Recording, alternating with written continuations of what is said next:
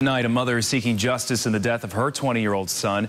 Investigators found Eddie Davis Jr. of Henderson dead in a field in Franklin County on Tuesday. Today, we found a memorial in that spot just off U.S. Highway 401 north near the Warren County line. Davis's mother tells WNCN she reported her son missing in early October. She tells us along with her son's body, investigators found his car, which had been set on fire.